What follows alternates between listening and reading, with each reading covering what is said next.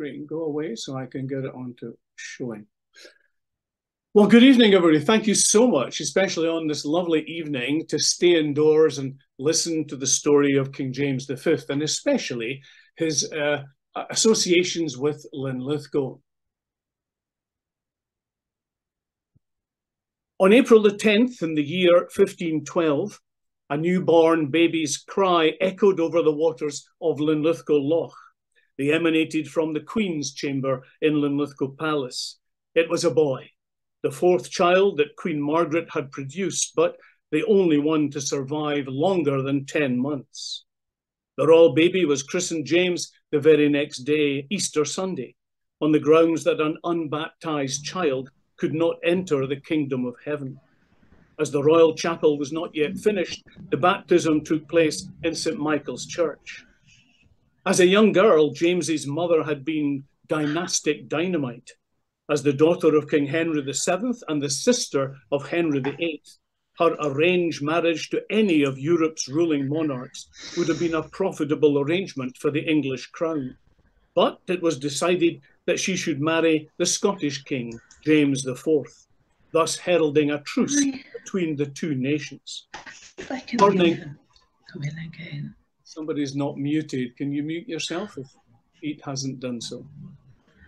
Spurning other suitors, Margaret's wedding took place in August 1503, the 13-year-old English princess marrying the 30-year-old Scottish king at the marriage of the thistle and the rose. It was a union, however, not consummated until the Scottish Queen was 16 years old. Along with the betrothal came a treaty of perpetual peace. Aye, right. It was signed whereby Scotland and England agreed to end the centuries-old intermittent warfare. And for a short while, relations did improve. But tensions continued between the ambitious, headstrong Scottish king and the irascible Henry VIII, who came to the throne in 1509. Margaret was generously treated by her husband, who, in addition to all the trappings and retinue required by a queen, endowed her with the castles at Methven, Doon, Stirling, and of course Linlithgow Palace, her favourite place of residence, in which she gave birth to her son, James, who was just 17 months old when, on September 9th, 1513, his father was killed along with 10,000 Scots on Flodden Field. Included among the slain were many of the principal Scottish nobles, leaving the nation dreadfully short of experienced leaders. Under the terms of James IV's will, his 23-year-old wife became the tutrix and governor for her infant son. And Margaret interpreted this to mean that she was in fact the regent, with complete power to rule the nation. One of her first acts was to order the Linlithgow defences to be improved, ready to face an invasion by the English army. Consequently, the makeshift Yaird Heads, the retaining walls at the rear of high street properties, they were built up and reinforced into the strong town defences, while guards were permanently placed on the entrance gateways at the Westport, the Lowport, and the Highport. Margaret's self-appointed position was challenged by John Stuart, Duke of Albany, who asserted that as a prince of the blood, albeit an illegitimate one, he should be governor of the realm.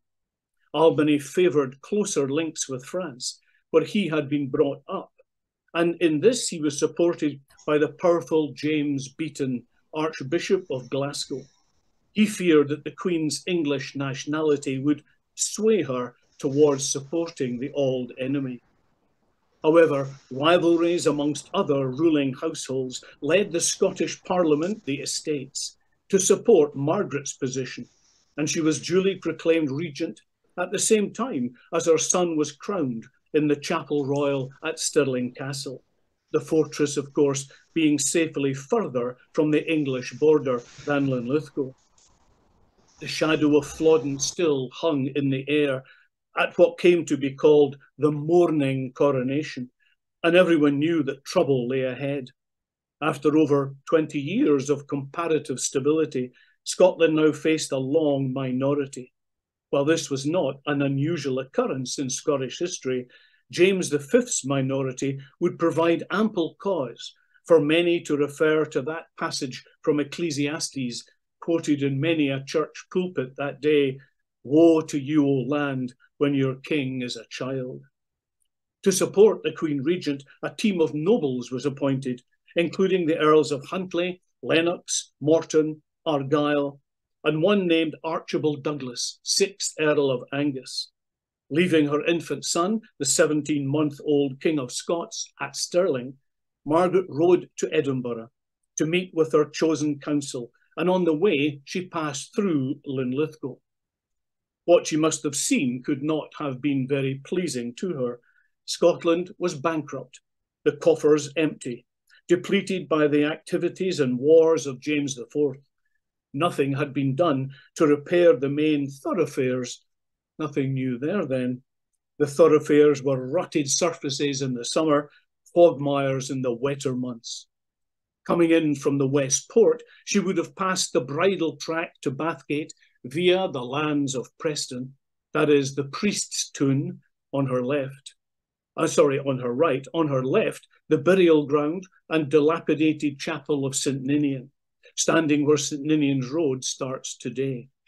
Passing the large townhouse of James Hamilton of Westport, with its adjoining servants' quarters, her carriage would have splashed across the Duck Burn, a sewage-polluted stream which ran across the roadway where Cabrelli's was situated, and into the loch. Despite trying, the borough authorities had failed to stop local residents from gutting herring in the stream or using it to carry household effluent and slops into the water.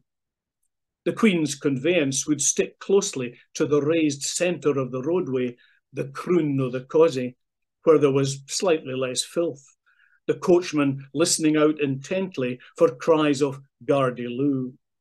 There had been no time to clear away Linlithgow's midden heaps, as usually happened before a royal visit, and so animal excrement was everywhere, deposited by the beasts kept in most back rigs, and driven down to the loch to drink via the Wateryet. The King's High Street continued past the communal bleaching green, where the Vennel Flats now stand, up the Cross Brae, through the Market Cross towards the East High Port and the highway to Edinburgh.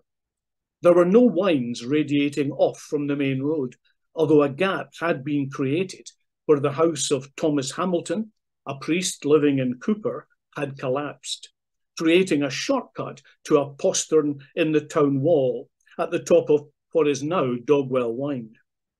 A few larger properties did exist around this point, including the town residences of John Hamilton, Archbishop of St Andrews, the mansion of the Drummonds of Hawthorne Den, their yellow lime-washed tenement nicknamed the Canary Islands, and the home of Robert Cairncross, later to be appointed James V's Lord High Treasurer. His house on Cross Brae projected into the road so much that only one carriage could pass on the roadway at a time. The largest mansion, standing in a sizable estate to the south of what is now Dogwell Wynd, belonged to James Hamilton, Earl of Arran. He had just created a large orchard, importing a rich loam 6 feet deep, into which his gardeners planted fruit trees. Some idea of his wealth can be gleaned from his steward, Gavin Henderson's household papers. Gavin Henderson's entry records, for example, the purchase of provisions for one Friday, which included 200 herring, 84 haddock, 24 trout, 60 perch, 200 eggs, and 8 pounds of butter. In addition, local baker James Hamilton was ordered to deliver 187 loaves and 25 gallons of beer to the Earl's residence. Whisky was not in evidence, regarded as a rough and ready poor man's libation. A survey of 16th century eating habits, including Linlithgow, has revealed that the urban elite spent 60% of their household on beer and 29% of their budget on wine. They also ate more fresh meat than the labouring class, who tended to survive on oatmeal, wild fowl, fish, and eels caught in the loch. Rabbit was also consumed, and wild fruit and berries, and that actually made their diet better than that of the upper class. An investigation into 16th century skeletons, including some excavated in Linlithgow's Carmelite graveyard, now in the grounds of Nether Parkley, and some skeletons dug up in the Kirkgate, reveal evidence of vitamin and iron deficiency. Interestingly, medical historians put this down to a diet of too much fish and, interestingly, prolonged breastfeeding, often up until the baby was over 2 years old. The average height of the adult skeletons uncovered was 5'5" for men and 5'1" for women. But back on the Crossbrae stood the abode of Don Pedro de Ayala. He had been sent to England to arrange the marriage of James IV and Margaret, and his white-fronted tenement, at least the one shown here, is a later building, but still called locally the Spanish Ambassador's House. Further down the high street were the residences of James Douglas, a Glasgow merchant who owned 11 properties in the borough, and on the right, the substantial townhouse of the Cornwalls of Bonnard, one of whom, John Cornwall, had been killed at Flodden. It's now beside the old Royal Bank. Their property bore the family crest of a crow building a nest atop a wall, and the motto, "We build, you see, warily." Their family crest was a play on the name, depicting this crow building a nest of corn. This 18th century sketch shows that plaque is missing from the middle of the 1527 tablet at the front of the house. Some years back, a workman thought he had discovered that missing plaque and proudly showed it to me. And there it is, of course, the crow building its nest of corn on a wall, but not so, I'm afraid. It's a fire insurance plaque for the Phoenix Fire Insurance Company. The other dwellings within the town wall were much simpler, many just hovels built of wattle and daub, with roofs of straw or turf, which had been plundered from the borough moor. The smell from their peat fire, dug from the Leach Loch at Boghall, or coal from the open cast source at Bonnyton, permeated the air. Less well-off residents burned dried whin, which had its own odour. And so Regent Margaret completed her journey through her royal borough at the East High Port, which stood to the south of the Middle Raw, a triangular area of land on which stood the burial ground and chapel of the Blessed Virgin Mary. The brass plaques in the doorway, you can see on the left, show the situation of the Low and the High Port, or where they stood. Sadly, an information plaque stating this has vanished from the wall of the Star and Garter. Margaret exited through the right gateway, and that was removed in the late 18th century.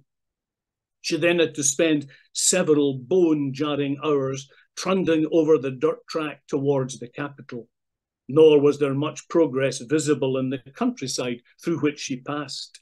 The same farming practices which had existed in biblical times were still in operation, with the arable land divided into rigs, measuring a chain wide, 22 yards, by a furlong, 220 yards in length, the strips separated by wasteful balks.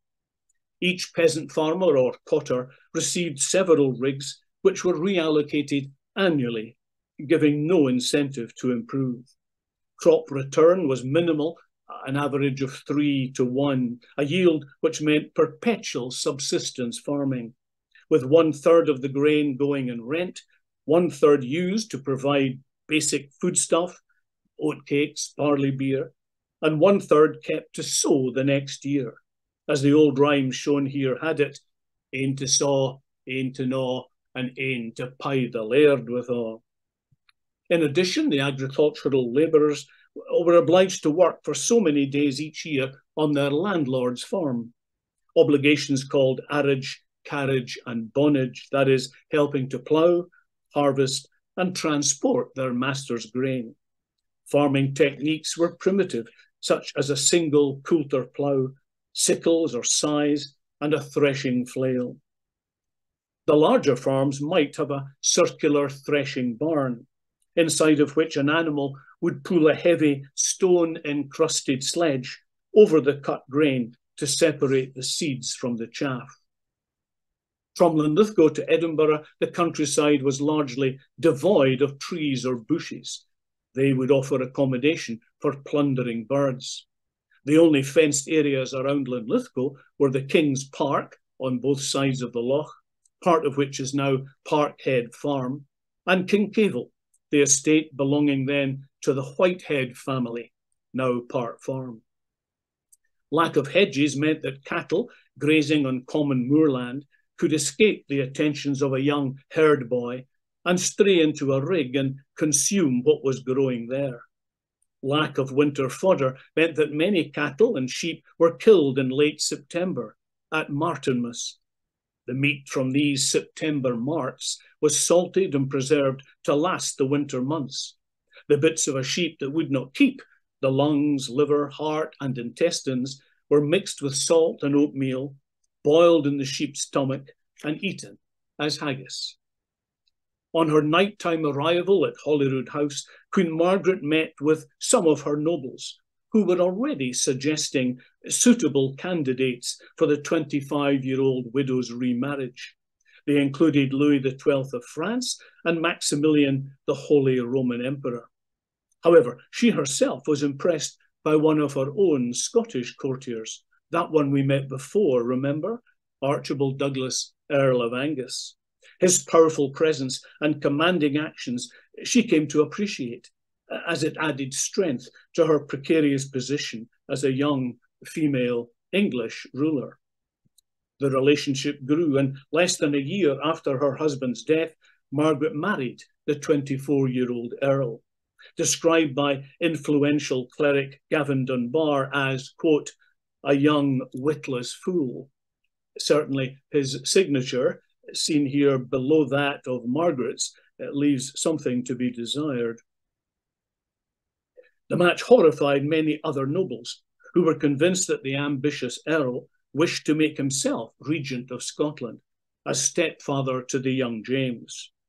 Consequently, the Islay Herald, Henry Thompson of Killure, was sent to France to meet with King Louis XII and ask his permission for the Duke of Albany to leave the French court and return to Scotland as its legitimate regent.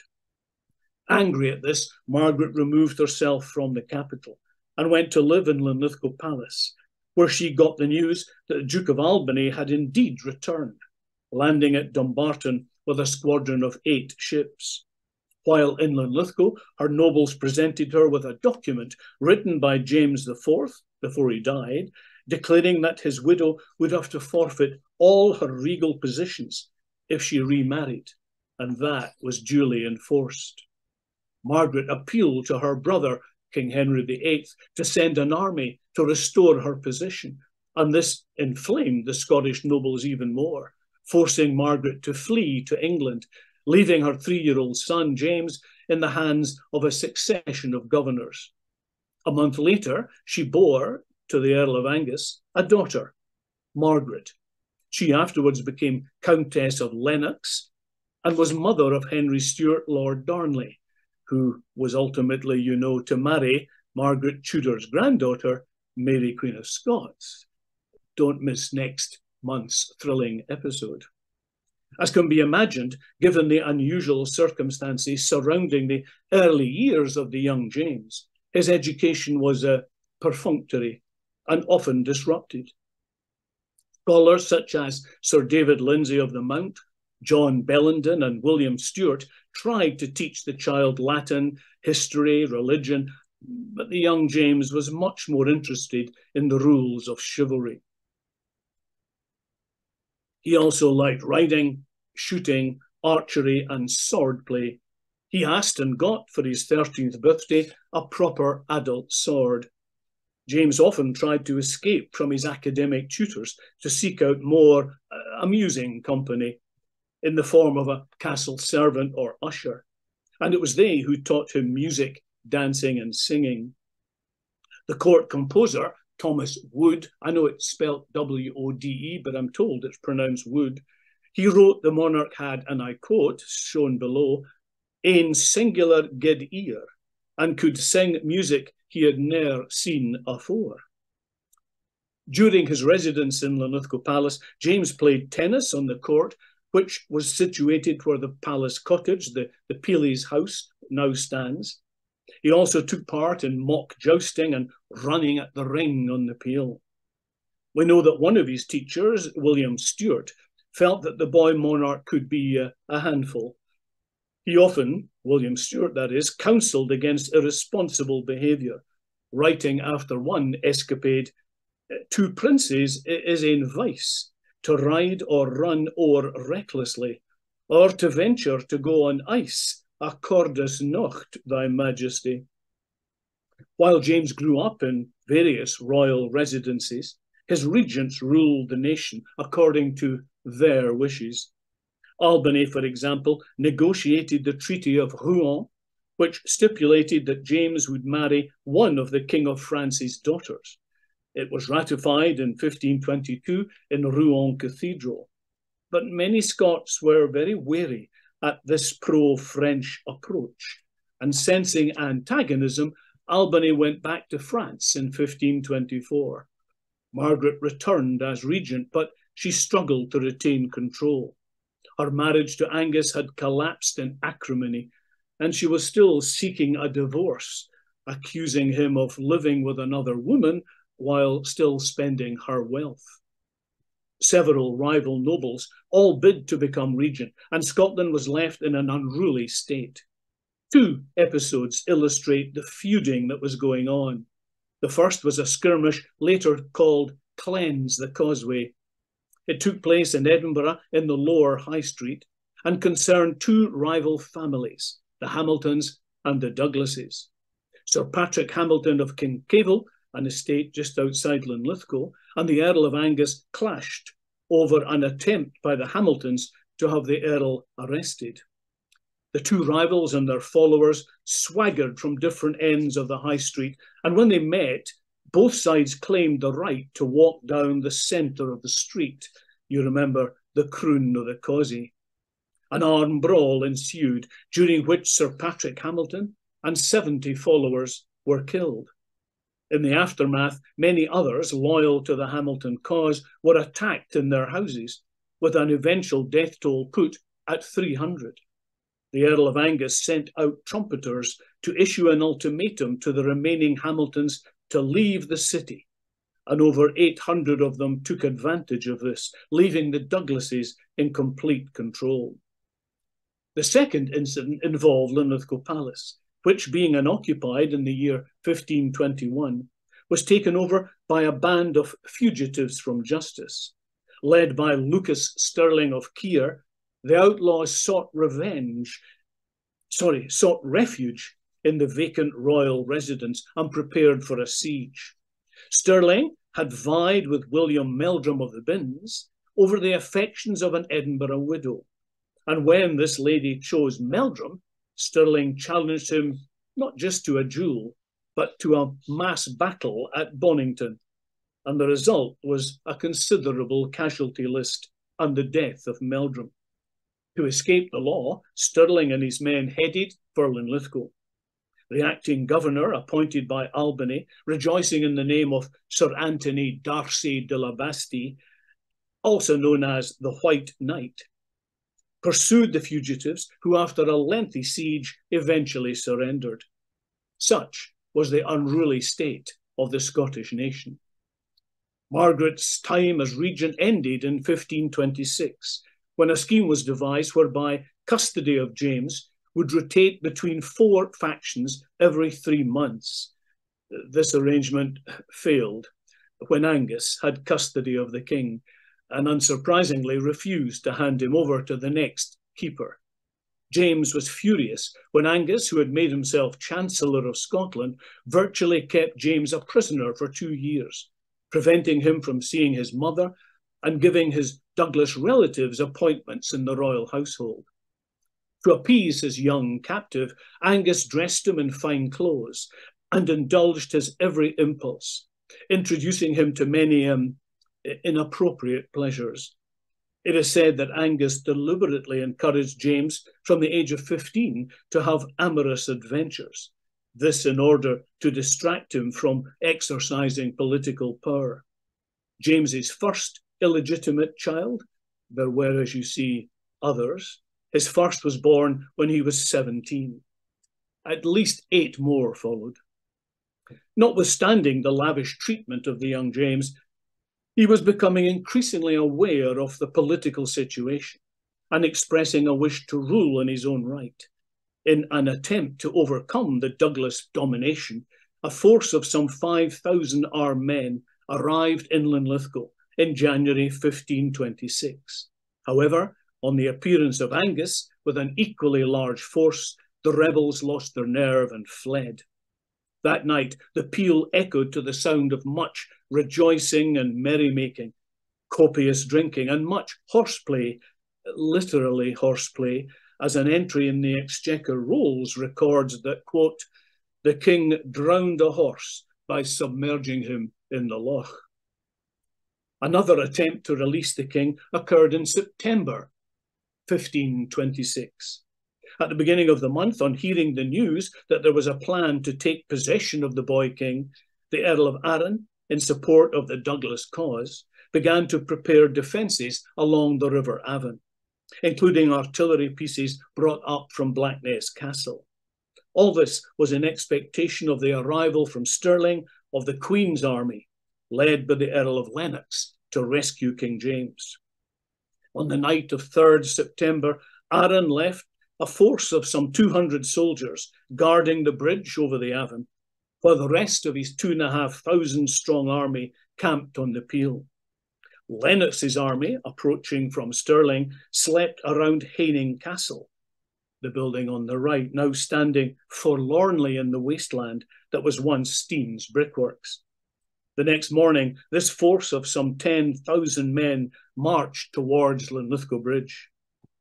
Finding the river crossing heavily guarded, William Cunningham, the master of Kilmores, led his 2,000 horsemen to a ford next to the Manual Nunnery, whose nuns made themselves scarce and awaited the arrival of the many wounded they knew would soon be coming. The horsemen found themselves trapped in a marshy bottleneck and fired upon by Arran's army positioned along the high ground of Pace Hill. The infantry, led by Lennox himself, forded the river, but they too found themselves in difficult terrain and fell victim to harquebus shot and a rain of arrows. However, the remaining troops pressed on and engaged in hand-to-hand combat. Things were pretty evenly matched, but what swung the result was the belated arrival of the Earl of Angus, along with his force of 3,000 men, who rushed into action with the cry of, "A Douglas!" The result was slaughter. No accurate figures of the dead and wounded exist. The historian Pitscotty just makes mention of mony slain on both sides, and in special the Earl of Lennox. Total death toll was probably around 3,000, many of whom were lost in the river or the nearby bog. When the railway viaduct was being built in the 1840s, several skeletons were found, along with a 16th century sword bearing the inscribed legend, Pono leges virtute, I maintain the laws by valour. Sadly, its whereabouts are now unknown, but on show in the Glasgow International Exhibition in 1888, it was listed as on loan from the Linlithgow Town Council. The king, being guarded in Linlithgow Palace, received the news that his captor had won the day. James immediately ordered Sir Andrew Wood of Largo, his trusted and elderly admiral, to ride hard to the battlefield to try to save as many of the rebels as he could. Wood arrived to find the Earl of Arran standing over the dead body of the 31-year-old Earl of Lennox and declaring, "The stoutest man, the hardiest man that ever was bred in Scotland was slain today." It was said that Lennox had surrendered, but was then brutally murdered by James Hamilton of Finnart. The location of Lennox's murder was commemorated by a cairn, And after the building of the new Kettleson estate, this has been recreated at the entrance to the path leading to Excite. Angus took revenge on many of those that he called rebels, imprisoning some in Blackness Castle, taking over their land and residences, and forcing all to swear allegiance to him. Letters came to light revealing that the young king had been involved in the uprising, and so he was taken to the secure Angus stronghold of Tantallon Castle. It was not until 1528 that, helped by a sympathetic custodian, the king managed to escape and rode to Linlithgow, where he met his mother and her loyal lairds. After prayers in the royal chapel, they all marched to Edinburgh with the young king at their head. One of the first acts performed by the 16-year-old monarch showed that he had developed a ruthless, stubborn streak. This is perhaps not surprising, given the events he had witnessed in his youth. James ordered that all the lands belonging to Archibald Douglas were forfeited, and he commanded his stepfather to go into exile. Instead, the Earl of Angus barricaded himself inside Tantallon Castle, where he managed to fight off several attempts to dislodge him. However, the writing was on the wall, and so under cover of darkness, he escaped to Coldingham Priory, and then, throwing himself on the mercy of Henry VIII, fled to England, where, in return for a pension, he swore an oath of allegiance to the English monarch. What a lovely man. Those who had sided with the Douglas cause forfeited their lands, but the worst punishment befell Archibald Douglas's sister, Janet, Lady Glamis. Her lands too were confiscated, but later, following a trumped-up charge of using witchcraft to poison the king, she was found guilty and burnt at the stake on the Castle Hill in Edinburgh. James continued to rule with some panache, crushing insurrection in the Borders and the Highlands, making peace with England and with France. In recognition of his relations with these nations, he was awarded the Order of the Garter from Henry VIII, the Order of St. Michael from King Francis I, and later, when there was talk of him marrying Mary, Queen of Hungary, the sister of Emperor Charles V, he was also awarded the Order of the Golden Fleece. He was later to have the insignia of these honours, along with the Scottish Order of the Thistle, carved on his new entrance to Linlithgow Palace. The Kirkgate replaced the original route that led from the cross through what is now Market Lane, onto the Peel and over a drawbridge, above which was the coat of arms of King James's great-great-grandfather, King James I.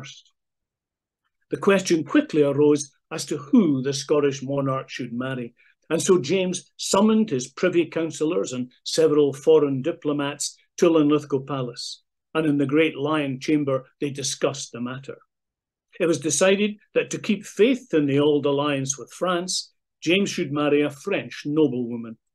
The daughters of King Francis, Madeleine and Charlotte, were too young, and so James was urged to consider Mary of Bourbon, the daughter of the influential Duke de Vendôme. Against all advice, James insisted on travelling to France in person to view his prospective bride. And so in September 1536, accompanied by 6 ships and 500 men, the king set sail from Blackness. The lead ship was the Mary Willoughby, which had been recently captured from the English, a sign perhaps that relationships with the old enemy were breaking down. Landing at Dieppe, James travelled to Paris, where he went on a shopping spree, disguised as a French Monseigneur, although the ruse fooled no one, and many shopkeepers whispered as he passed, "Voilà le roi d'Écosse." Amongst other purchases, we know he bought 55 tournament spears, a huge diamond worth 9,000 francs then, and 4 fine white feathers to adorn his bonnet. He then went on to spy on Marie de Bourbon in her family residence near Tours. James once again donned a disguise, but again he fooled no one, as Marie easily picked him out on account of his clothes, his unusual red hair, and his abysmal French accent. This urge to travel about incognito was to be a common feature of James's reign. Sadly, Marie did not pass muster. James was singularly unimpressed by her. So he travelled to Amboise and turned his attention to Madeleine, the 16-year-old daughter of King Francis. The French ruler was initially unwilling, declaring that Madeleine did not keep the best of health and that the notorious climate of Scotland would not help. However, the French king was won over, and James and Madeleine were married in Notre Dame Cathedral, where James wore a crimson velvet outfit with a scarlet lining, decorated with 116 22-carat gold buttons. The Roman Catholic marriage was blessed by Pope Paul III, who sent the symbolic blessed sword and hat and declared James as a defender of the faith.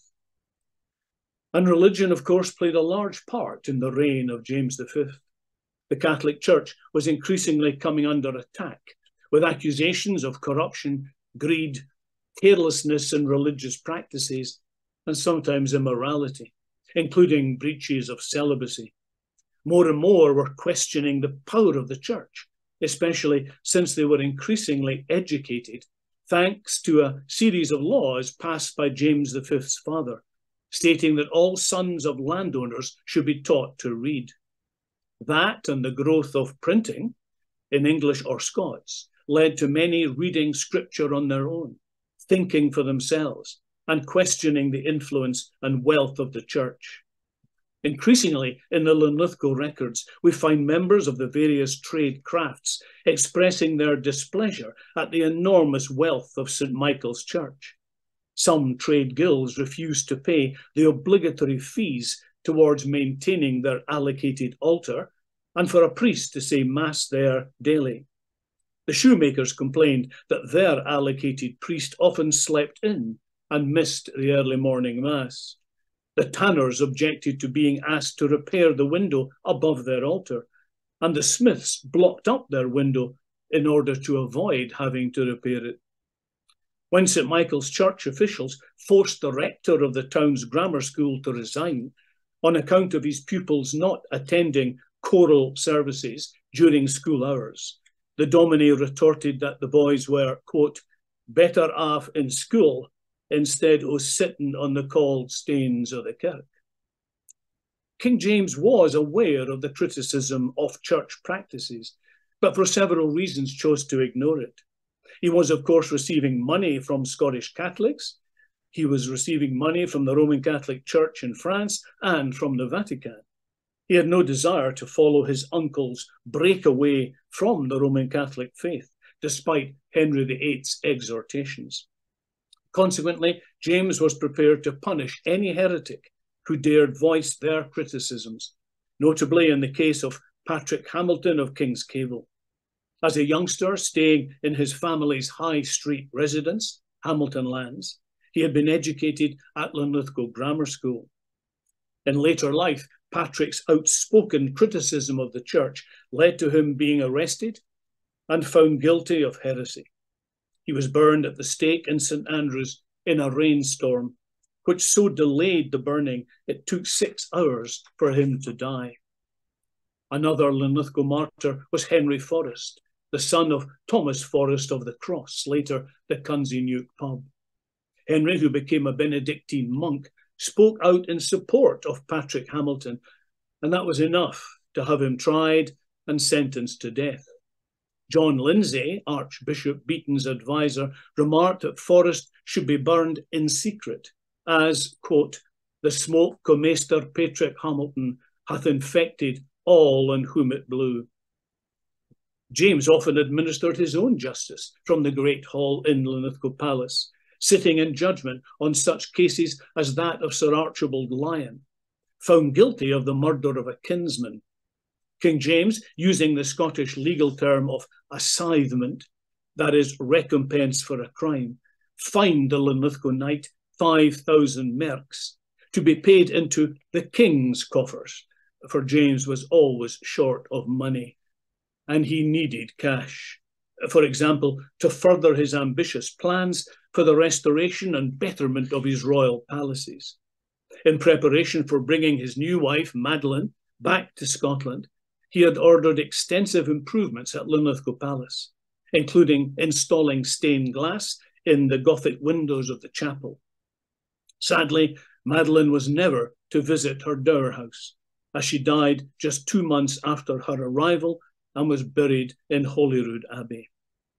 Hastily, James made preparation for another French betrothal and plumped for Marie of Guise, a marriage that would beneficially ally him with the powerful Catholic house. Shortly after her arrival from France, he brought her to Linlithgow, where she was mightily impressed by the royal building, which had recently been improved by master mason Thomas French. Marie called it, in French of course, as fine as any chateau in France. Further additions were made throughout James's reign, and the monarch often visited the palace to check on progress. The fountain in the middle of the courtyard, the centrepiece of the Chanel 2012 fashion show, was constructed to the king's approved design, one that was very symbolic of his position as ruler of all. On top of the 16-foot structure was placed the royal crown, pouring out water suggestive of the king's benevolence and his mastery over all mortal and supernatural life, depicted as all manner of human forms and faces, and also mythical creatures such as unicorns, winged deer, and a mermaid. One carving shows a character dressed in the recognisable gown and bonnet of a common beggar, a Gaberlunzie man, perhaps representing James disguised as a peasant. The king was indeed sometimes referred to as the good man of Ballingrich, after an area below Stirling Castle where he was wont to wander incognito. What might he have seen if he had wandered forth into the 16th century Linlithgow streets? In the Kirkgate, he would come across lots of little trading stalls, and at the cross, a market in full swing. Dealers would be crying their wares, cattle would be being killed and butchered in the street, and the meat products sold from 2 outlets actually underneath the market cross itself, a large circular structure topped by the heraldic Stuart unicorn. No doubt some dastardly felon would be in the pillory. I make no comment about Johnny Alves. In the centre of the cross was a simple dipping well fed with water through pipes which started in what is now Rosemount Park. Around it, local craftsmen would be selling their wares, all of them members of one of the town's incorporations or fraternities, the cordoners, tanners, walkers, dyers, wrights, coopers, baxters, weavers, tailors, smiths, each guild presided over by a deacon. All had monopolies of their trade and jealously guarded methods of manufacture, quality and price. Dominating the cross was the townhouse, a 14th century building which did not encroach into the Kirkgate as it was much smaller than the 17th century replacement.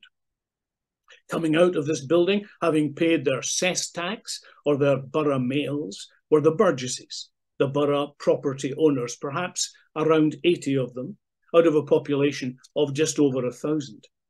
Perhaps they had also been charged an additional payment, a stent maybe, levied to pay for the king's marriage or for his military expenses. In return, the burgesses would be granted trading and civic privileges. The disguised monarch might also have bumped into some prominent locals like Bartholomew Kellow, a town baillie and a lawyer, a man with a university degree which entitled him to be called Mr. Kellow, or perhaps wealthy property owner Henry Forrest, coming out of the toll booth, having completed the sale of his property in the High Street. His own residence was at 123 High Street, which was later sold to the Incorporation of Shoemakers. In 1540, Henry Forrest was selected by the burgesses to be Linlithgow's first provost, a word from the Latin praepositus, meaning placed in charge. King James was keen to give his royal boroughs more autonomy, in return, of course, for an annual payment and the requirement to provide armed soldiers. King James was not pleased at Linlithgow's appointment, as it appeared that Provost Forrest had Protestant tendencies, and taking advantage of the trouble facing the Roman Catholic Church, he had acquired 2 acres of land from John Scott, prior of the Carmelite monastery.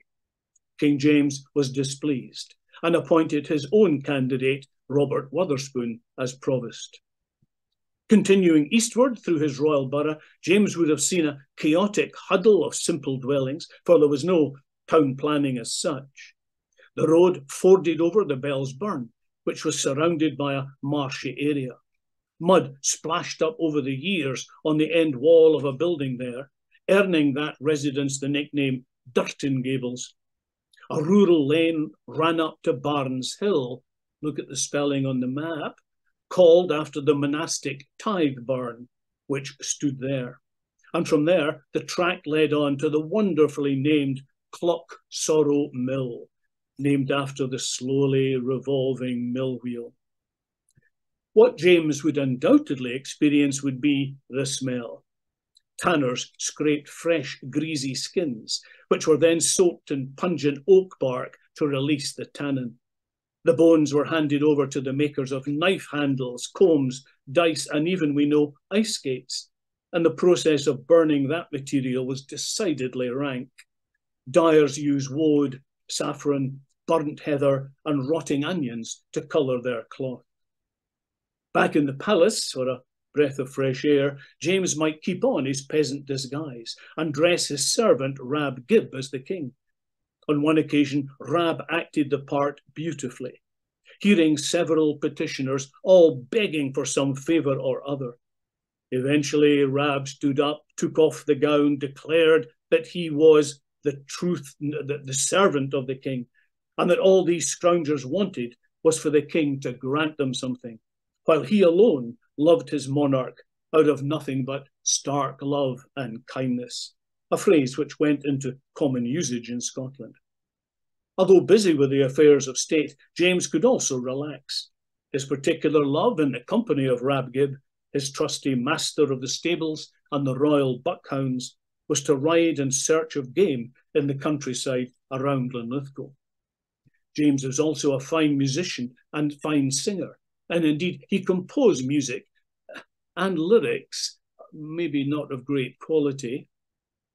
Recht sair oppressed am I wi' pain, baith nicht and day they still remain. Oh, here, my moan, dear Venus Queen, I loo that lady beauteous to be seen. But gift that she gies me ne'er a meed, then to my death I then shall quickly speed. Thank you. James also enjoyed the theatre, and in 1540 was present in Linlithgow at the first ever performance of Sir David Lindsay's Ain Satire of the Three Estates. This poked fun at the foibles and moral lapses of the Catholic clergy. Some observers wondered if the king would appreciate the mockery, but it would seem as if James was keen to make the church's problems well known in the hope that they would be amended. The last time the king rode up the Kirkgate was in November 1541, when he stayed in the palace for a week with his very pregnant wife. Earlier in that year, he had lost his 2 sons, an event he was convinced had been predicted in a nightmare he had experienced. Fearing perhaps more catastrophes, he had reached out to Henry VIII and arranged a peace meeting in York. Henry arrived there with his 5th wife, Catherine Howard, and waited for 9 days. James did not show up, further angering the English monarch. Now that his sister Margaret, James V's mother, was dead, Henry saw no obstacle to him invading Scotland and teaching its Catholic king a lesson. In response to this English army mobilising, James summoned Wappenshaws, literally weapon shows. In Linlithgow, every able-bodied man aged 16 to 60 was ordered to muster on the Borough Muir, armed with a suitable weapon. They were to dress in protective padded jackets, studded with metal plates. They had to have leather gloves and gorgets or neck protectors. Only the nobility was allowed to bring horses for their own use. Any other animals in evidence would be requisitioned to haul supply wagons or cannon. The total Scottish force, numbering some 20,000 men, eventually congregated on the Borough Muir in Edinburgh, before marching south to face an English contingent, which had been pillaging around the towns of Kelso and Roxburgh. The two opposing forces met at Solway Moss, just northeast of Gretna. The omens were not good. James, in a letter to his wife, admitted that he was ill, and his two commanders, Lord Maxwell and Oliver Sinclair, had fallen out. Many of the Scottish troops spent their time stealing cattle, and so were caught by surprise when the English, under the command of Sir William Musgrave, suddenly attacked and trapped the Scots between the River Esk and a peat bog. The result was a complete rout. Sinclair fled the battlefield, leaving behind hundreds of Scots warriors killed or drowned in the marshland. 1,200 were taken prisoner. The Scots lost all their artillery pieces, and to cap their disgrace, the royal standard fell into English hands. Humiliated, King James returned in shame to Linlithgow, where he bade farewell to his wife and secluded himself away in Falkland Palace in Fife. On the 9th December, 1542, news reached him that his wife had given birth, not to the hoped-for son and heir, but a girl, allegedly giving rise to his remark, "It cam wi' a lass, it'll gang wi' a lass," allegedly, alluding to the fact that the Stuart dynasty had begun with Marjorie Bruce, daughter of King Robert, and that it would end with a female, and that would be his daughter, newly christened Mary, in St. Michael's Church. 1 week later, James was dead, broken-hearted, depressed, perhaps suffering from dysentery or maybe cholera. His body was borne through the streets of Edinburgh to his burial in a Holyrood Abbey, next to Madeline and his two deceased infant children. He was the last Scottish monarch to die in Scotland, and the last whose body was paraded through the streets until September 2022, when Queen Elizabeth passed away in Scotland at Balmoral, and whose corpse was driven through Edinburgh 480 years after King James V. Isn't history fascinating? Thank you all so much for listening.